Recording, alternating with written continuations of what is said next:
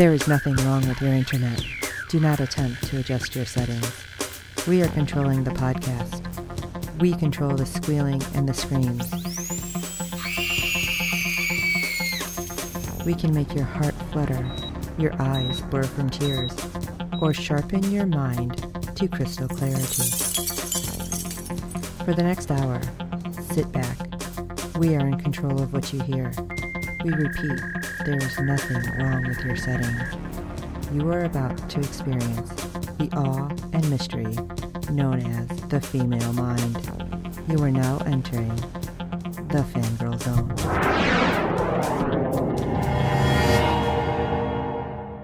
Hello everyone and welcome to Sci-Fi Talk on the Fangirl Zone, a podcast where we discuss shows on the Sci-Fi Channel. I'm Sean, Fangirl S. And I'm Steve, and tonight we'll be discussing episode 1 of season 4 of Wynonna Earp. Oh, it seems like it's been forever. Yes. So long. But before we jump into all the awesomeness that is Wynonna Earp, let's take a minute for some news. For those of you who haven't been paying attention, because it was all over Twitter and Facebook and everywhere the Earp cast was, Comic-Con, San Diego Comic-Con to be exact, did a Comic-Con at home, and they had a Wynonna Earp panel. So I highly recommend you searching that out on YouTube or going to comic-con.org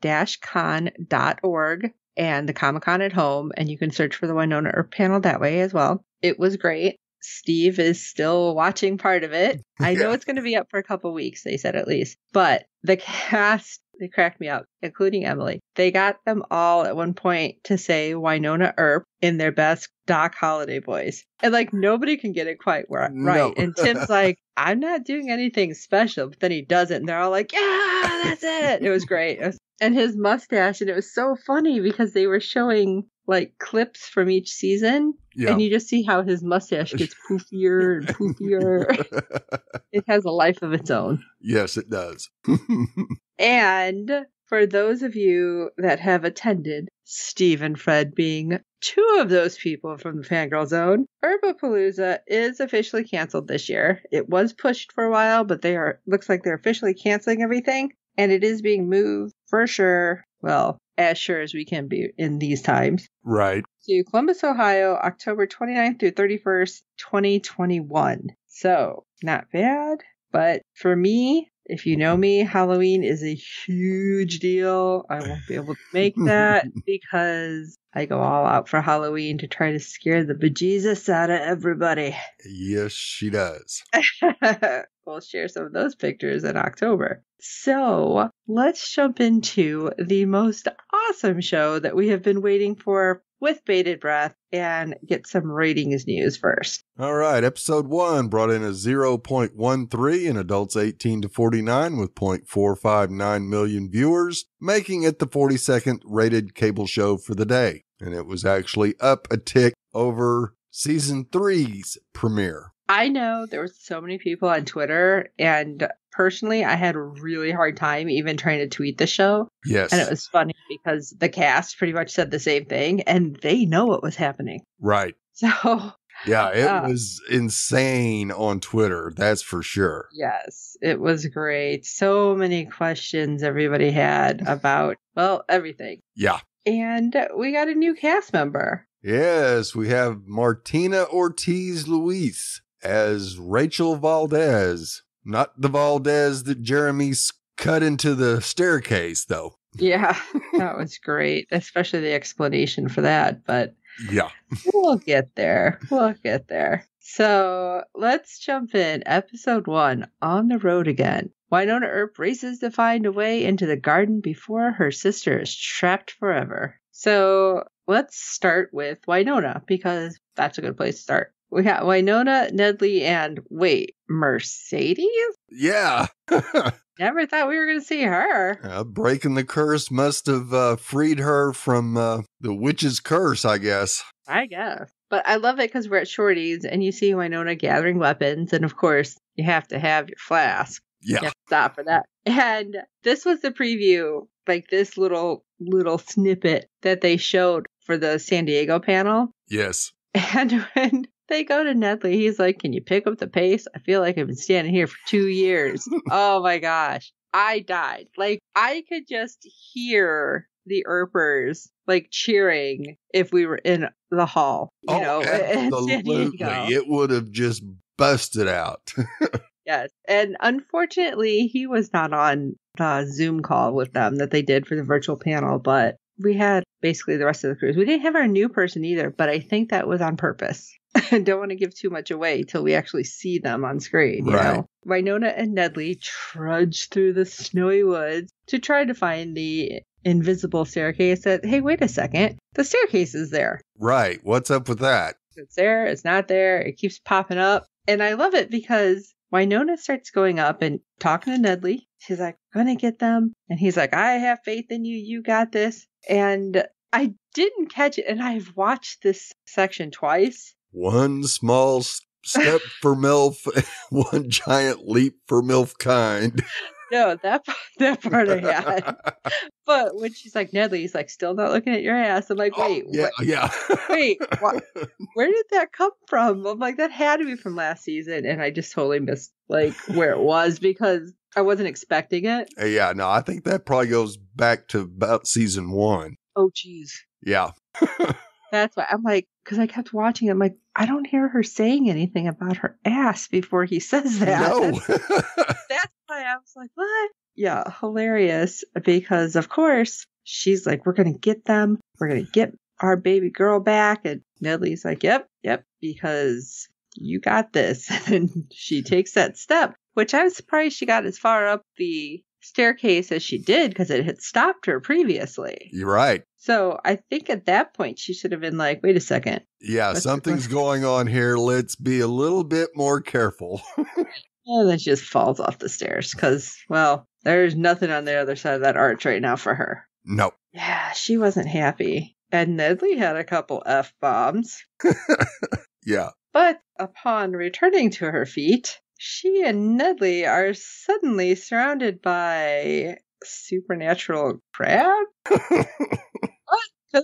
Nedley's like, are you sure nothing came out of that door from the other side? And she's like, what are you talking about? Well, something came from the garden or elsewhere. And apparently those little things are bitey or pincery. I don't know how you want to say it because it got Nedley. But I loved how Wynonna's like, don't worry, I was trained by Doc Holliday with the gun. And then the next thing you know, we see Nedley bleeding. And I'm like, did she shoot him?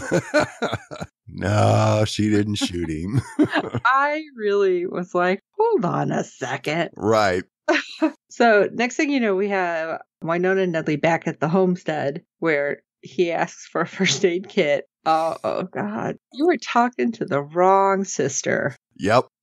Yeah. She's like, yeah. And as I'm watching this, my husband has not watched most of this with me because of the time. But he's watching this one and she's like, Bactine? He goes, wait, did she just say Bactine? Do they even make that anymore? I'm like, thanks for the input there, hon. Just throwing that out. But he decides to go up to the bathroom to try to find a way to patch himself up since Wynonna's doing a really bad job trying to find anything. It's like maybe even a towel? I don't know. But as he's going to go upstairs, they see Valdez carved on, what is that called? Well, the under staircase. Like, I don't know what it's called officially. The wall of the staircase. So who is this? Who could it be? And then what do we get? We get to find out why that was put there. And we kind of get this shift where we see Jeremy, who was in the homestead, coming out of being knocked out. Yeah. He was the first one that regained consciousness. Okay. See, I should have watched again the last couple episodes so I can remember everything. Yeah, Wynonna drugged them all. So I remember she drugged him. I just couldn't remember if he was there at the time. Yeah, him, Robin, and Nicole. Okay. And he's trying to find a pen, and I love it. Why don't you have a pen anywhere? I get that. Sometimes it's hard to find one, but we do find out later that, of course it wasn't written in pen. There's knives in the pen drawer. Right. I'm a demon hunter. But we also get to see what I assume is supposed to be Black Badge come in, and Jeremy kind of sort of tried to keep them out. Right. Because they're evacuating for your own good. If you don't leave, we will forcibly take you. It's like, yeah, that sounds like something normal people would say if you're helping. I mean, maybe not. No. No. But when Jeremy's like, no, sorry, gays only. Like, he doesn't know what to say. And then when they come in with him saying, I hope that's set on tickle. Hey, Jeremy, only you. Yeah. He was tased. And we haven't seen him because we did not get Jeremy or Robin this episode. I kind of forgot about Robin, to be honest. Like, I forgot he was in that kitchen. It's like I seen somebody, but I couldn't remember who else was there. Right. He just, I don't know. I want him to be better this season if we get him. I'm kind of afraid he's going to be disappeared. That's very possible, but knowing Jeremy, he will find a way to make his escape. Oh, let's hope so. Just like somebody else did. Yes, because suddenly we're back to the present, and Wynonna gets her little spidey senses tingling. She goes around the corner and pulls back, and there's a knife that just bing right into the wall. I was like, damn, who's there? And here's our unexpected guest for the day. Yep. It's Mercedes. Looking all like herself all of a sudden. Yeah, face is all intact. Everything's good. What? I'm like, hold on a second. I thought she died or was taken. Like, then I'm like, didn't she have her face ripped off? I didn't even know where we were with her. I was not expecting her to be back. No. At all. And her attitude, like just the way she was talking, you can tell that she was different. At least I felt that way. Yeah, she seemed a lot more like her old self to me. Yeah, like kind of flaky and self-absorbed, I guess. Yes, absolutely. But little changes because she says to Wynonna, yeah, I've never thrown a knife before. And look how good that was. Hold on a second. Yeah.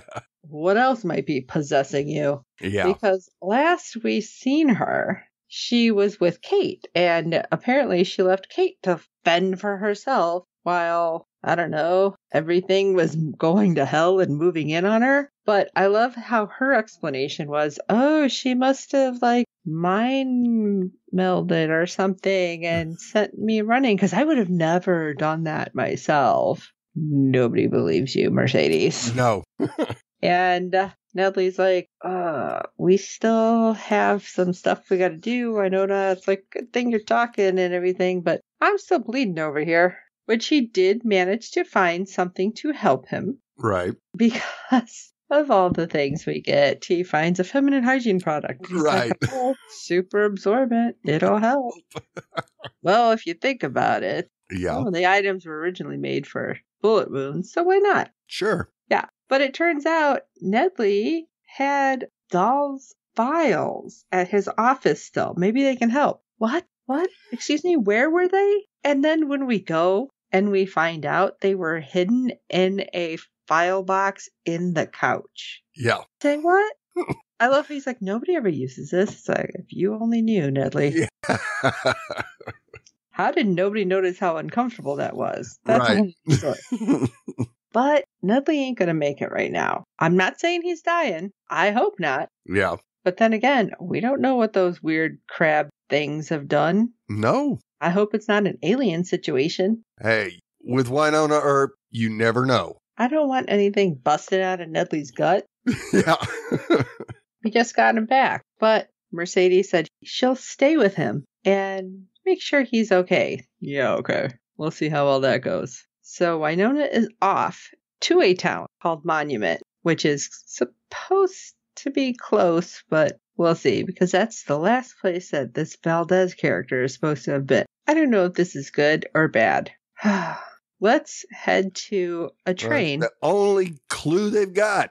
Yes. Let's head to a train going where? That's a really good question. Apparently it's going outside of the triangle. That's for sure. Yeah, this is interesting. Now, was this the train that they were trying to take Bobo to before? Because weren't they trying to get him? Yes, they were supposed to get him on a train too. Yep. Black badge special. I guess. But Nicole wakes up on a train car and she's like, oh, I'm just going to try the door until who else is there and happens to save her? None other than Kate. Big nose Kate. Well, she's like, listen, don't touch that. See that guy laying there? He tried it. It's wired. Not a good thing. No. No touchy. Okay. So where are the guards? Obviously, they just threw them into this, like, I don't know, storage container. Right, basically. And seeing that they electrified the door, they didn't need guards. You would think that they'd be somewhere, or at least know who they're dealing with.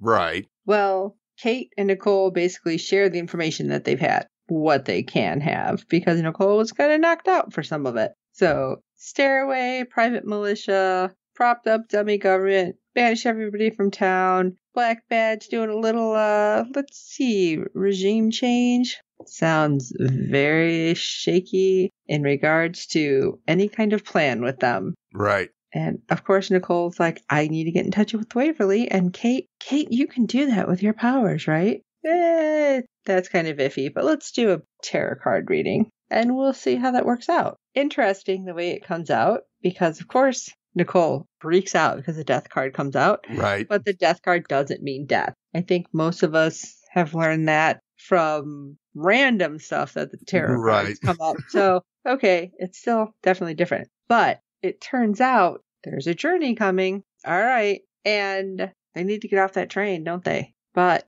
Kate figures out, you know what? You can't touch it because, well, technically you're alive and then you won't be if you touch the door. So she does it. Now, what I don't understand is, okay, she has like supernatural strength. She's opening it and Nicole jumps out. Why didn't Kate jump out and like let go of the door? That's a good question. I would have to say that because of the guy that was lying there, she probably knew that she would need replenishment ASAP. And if she went with Nicole, she probably wouldn't get that. So I think it was more for her survival as well. Plus, she needs to know where they're taking them. And, you know, we got a mole on the inside. Ah, that makes more sense. Because a guard suddenly comes in. Where's the other person? Okay, dumbass.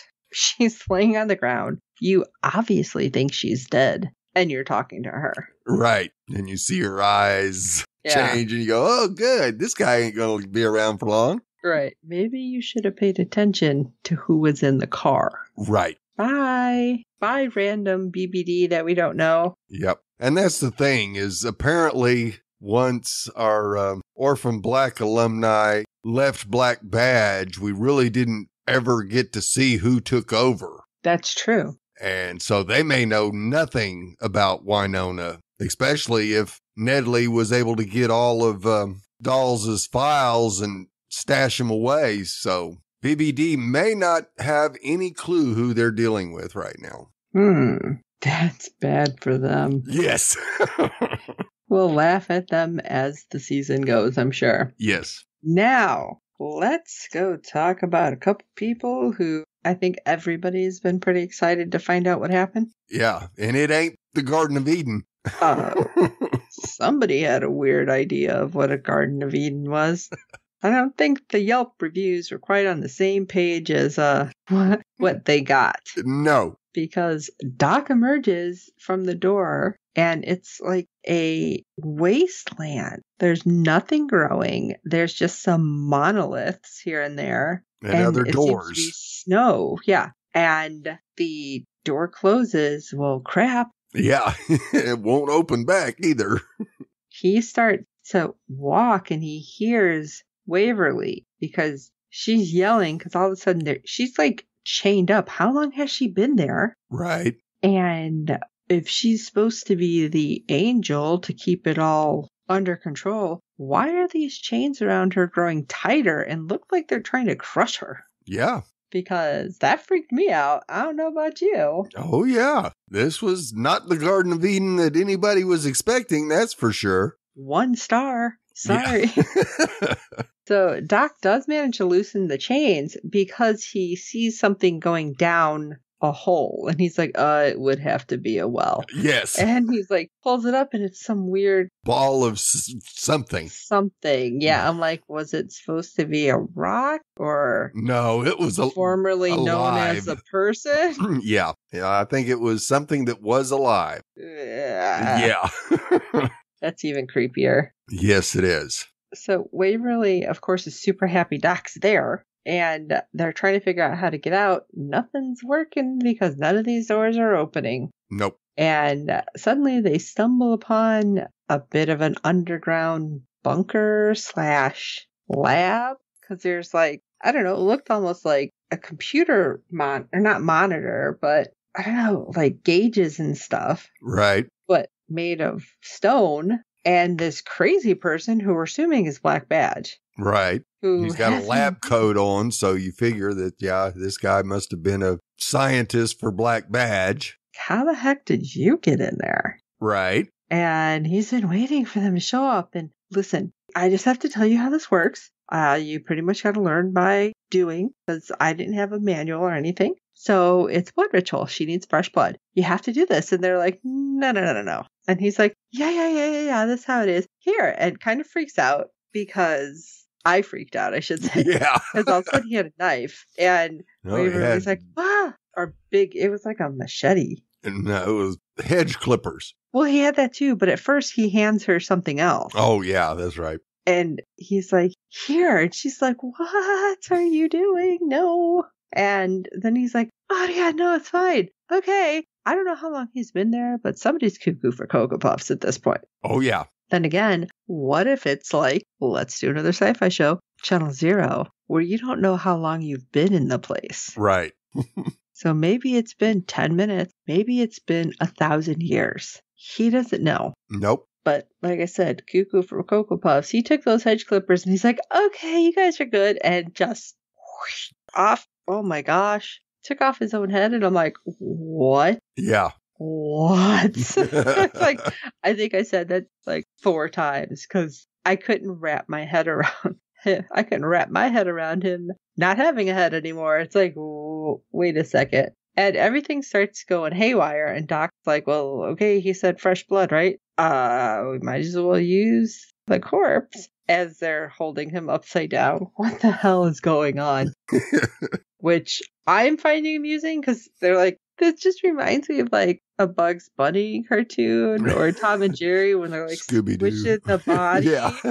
It's like the old like accordion thing for fireplaces or whatever. Right, That's what I see happening as they're trying to get the blood out. And then all of a sudden, Doc's blood appetite decides to rear its ugly head as he's like holding the guy. I thought he was going to bite the leg and like take some of the blood. And I was like, oh no, what? I thought he was saved by Waverly. So I'm really confused that right. Yeah, it's still a vampire, right? And then not just that, like as they were doing all that with the dude and he's cracking jokes with it though. Oh my God. He's like, more like 61. It's like, and hopefully you're old enough to get what the joke was, but otherwise, right. Move on. So we have our 2 folks with their heads still intact for now. They don't know what's happening. So they go upstairs. They're back out on the tundra and they're just kind of talking. But again, it was just like a few moments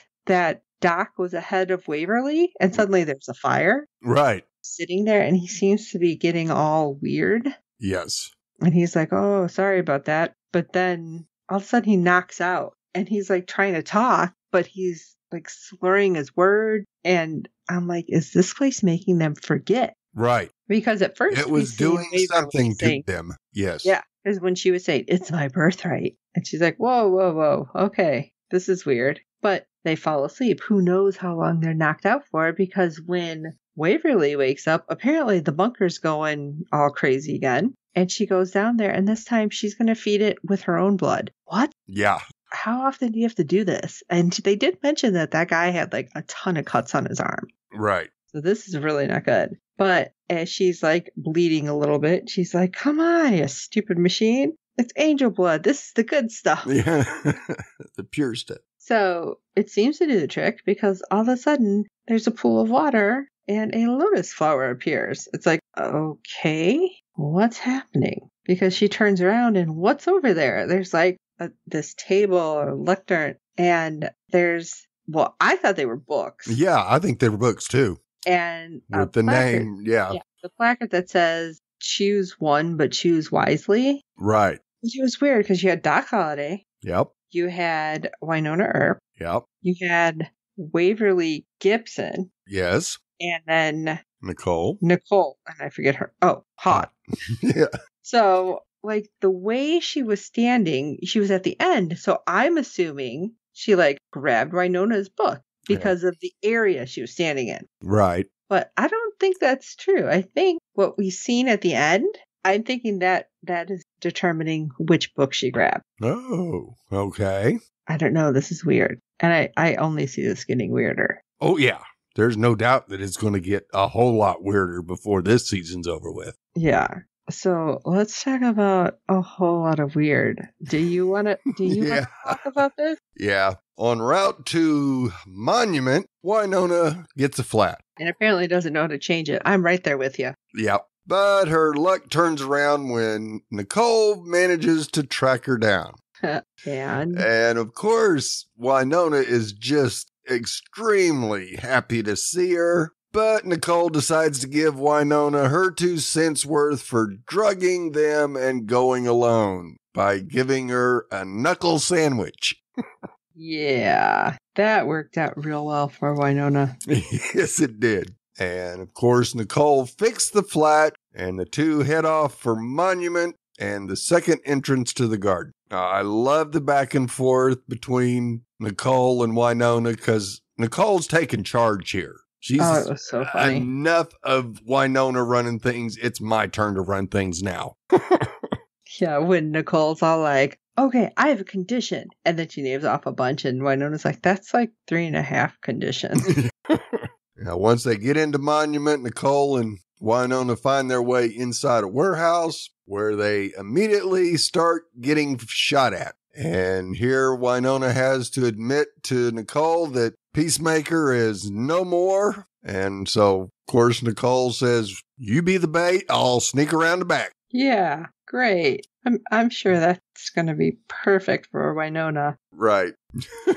She does manage to avoid getting shot. And Nicole does get around to the shooter. And it ends up being a Valdez, but it's not Gloria. It's Rachel, daughter of Gloria. And this girl is kind of what I expected Wynonna as a teenager. She was a smart ass, no BS kind of girl. Yeah, I love it because even when Nicole's like, listen, we need your help. Here, I'll pay you. She's like, really? Yeah. Where am I using cash? So again, I'm thinking, how big of an area has BBD had to evacuate? Right. Well, this whole lab was evacuated by BBD, almost. Yeah, I'm saying, well, evacuated-ish. Yeah. So Rachel's willing to help Nicole and Wynonna find the lab her mom worked in simply because they also know dolls, which she does as well. And you kind of go, I wonder if we're going to see dolls appear in this season. This opening really made it feel like we can get him again. Yep, absolutely. Now, of course, Rachel gives them a tour of the digs, including several don't do's like make noise, step on grates, and we find out that BBD was experimenting with a gas that didn't react according to their hypothesis. Of course not. I really feel like she should have expanded that a little bit. Yeah, but being a teenager, she probably doesn't know the complete reasons why. Her mom probably does. Well, she has an idea because when Wynonna decides to make some noise, that's when she pipes up with, that's why I told you not to say anything. It's like, that's why you tell Wynonna everything up front. Right. That there are zombies in here. Right. Noise wakes them up. So, of course, they find a locked room full of furloughed BBD employees or just scientists one of the two. I'm sure they weren't furloughed. Well, they are now. Yeah. Zombified by whatever the gas was. And of course, Wynonna makes some noise and they wake up. Yeah. And it's Just not a just the little ones noise. in the room, it's the whole warehouse full of them because they come from everywhere. And Well, when she lights off, what did she call her? Was it a beaver bunker buster or something? yeah. It was like a stick of dynamite. Right. Yes. Yeah. It's not like she just coughed really loud No, she made a boom. and kept making a boom. Yeah. Just casually walking around, tossing them. It's just like, Wynonna, what are you doing? I so felt like the Scooby-Doo song was going to happen. Yes. And it played that way with Wynonna and Nicole and Rachel trying to meet up with each other as they're trying to avoid all the zombies. And of course, Wynonna thinks she knows where Nicole went and goes into this area. And sure enough, she's standing on a grate. How did you not see that? Yes. And you just seen hands. Like, Right. seconds ago, hands up through the grate. This is what confused me too. So she just happens to be standing on like the bottomless grate. I mean, what happened there? Right. That's really a good question because that kind of floored me too, because Nicole comes up and she notices right away what Wynonna's standing on. Right. And Wynonna's telling her, oh, don't you even think about it. But that's not going to stop Nicole as she rushes up, pushes Wynonna off the grate and goes down. And you just see her falling and falling and falling and falling. Right. Now, where were all the zombie hands? Was Nicole too fast going down for them to grab her or what? You know, that kind of... That was what was weird. Yeah, But scratching my head as well. with the last scene, which we'll talk about in just a second, somebody made a point on Twitter, which I would have not thought of. So go ahead. We'll talk about it. And then I'll talk about what I read on Twitter. Right. And the next thing we know, we see Nicole in the bunker, naked as a jaybird. And because Doc woke up and only saw a tree there that wasn't there when he passed out, he goes down there and sure enough finds nothing but a smile on Nicole. Now, this is what was weird. This is what somebody said. First of all, did Waverly grab Nicole's book then? And that's why Nicole is there. And because she chose Nicole, Nicole had to be taken from the, I don't want to say astral plane, like Earth realm. Right. They had to remove her from one spot if she's going to be in the other. But she also seemed almost like her memory was not all there. Yeah, she didn't really seem aware that she was naked. Right. Because it was just like, oh, hi, Doc. And he kind of goes, oh, my. So that's what I'm like. That's why I thought she grabbed Nicole's book. But is that why like the zombies weren't there and she seemed to fall for like a long time? Right. That's very possible. So it's kind of weird. Right. But I then mean, again, hello, did you watch the episode? Yeah. That really, when we hear that BBD experimented with gas. All I kept thinking is Resident Evil. Yes. And we see that not only does it seem to affect anybody that's in the bunker, like the scientist, but it also seemed to affect both Doc and Waverly as well, because Waverly makes that statement about the throne, that's her birthright. Right. And you kind of go, that's not Waverly wouldn't do that. Right. Not knowing exactly where she is. She would say, well, let me figure out where I am first and what's going on. Then if I don't see a way out, then yes, I'm where I'm supposed to be. So yeah, I think this seems to be, at first I thought it was an interdimensional type thing that was zapping people from here to there, but now I'm not 100% sure of that. It still may be a portal to go from one place to another, still in the Earth realm. And that may be why it was in the Ghost River Triangle and it popped him into Monument. Maybe it's an alien transporter. But at the same time, we've got something going on with the bunker that needs blood. That can't be good. No, it can't. So there's so much weirdness happening. And like I said, if you didn't expect weirdness after waiting 2 years for this bad boy to come back, I don't know where you were. Right. And remember, season 3, vampires, a whole busload of them, party time. Yeah. We were all scratching our heads after that episode going, what the hell is going on? Like, at this point, I'm totally expecting aliens. But then again, it's 2020. I'm expecting aliens anyway. It'll come rolling up. So. Yeah. Well, if you're a little confused, just like we are, you're not alone, because we've received some feedback from a fellow Earper who also is a little bit confused. So let's take a listen to some feedback we received from our friend Fred from the Netherlands. Hello Steve and John and all listeners to the Fangirl Zone. This is Fred from the Netherlands with some feedback for Wynonna Earp Season 4, Episode 1. Good that this series is back and very nice to see these characters again. And especially for you, Steve, and I, who went to Earpapalooza last year, where we had a lot of fun with some of these actors, which would all not be possible in this time of age, sadly. It had the mystery of most beginning episodes of a season with a lot of unclarity, such as the whole thing here with the Garden of Eden, with this concrete structure and the guy that is cutting off his head here, all still quite unclear. Unclear how Kate and Nicole landed up in the train and the whole zombie stuff, etc., etc. I have the impression that's the general structure of a Wynonna Earp season. In the beginning, a lot of loose threads and mysteries, and if you go along the season, it becomes more and more clear, and the storylines become more clear. There were a lot of typical Wynonna Earp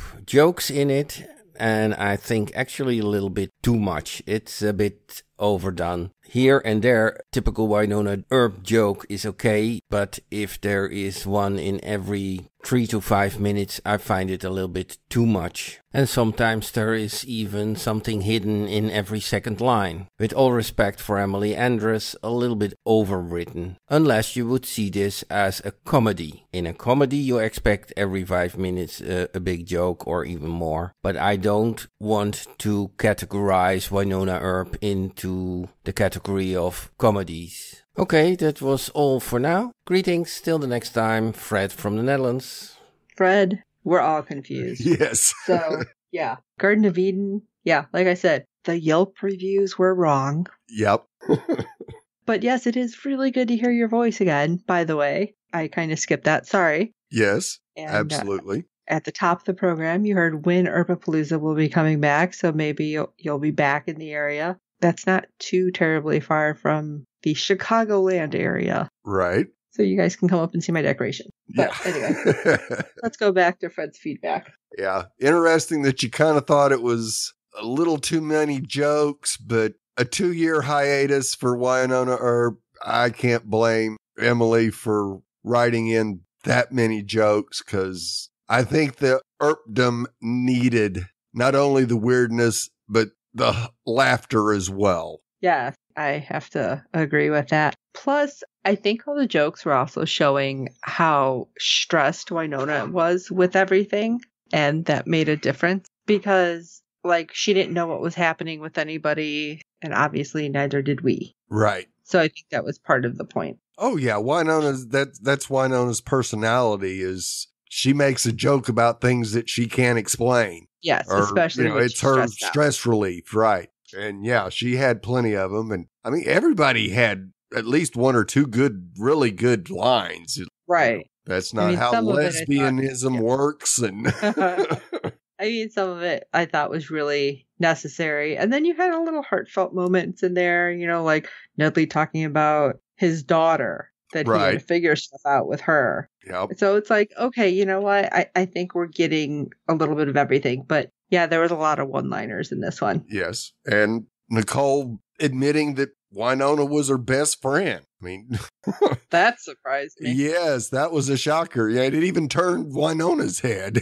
Right. So, yeah, basically, Fred, you said it. Just go along with the season and see where we end up. Yeah. Emily doesn't ever give us something that we can figure out in the first episode.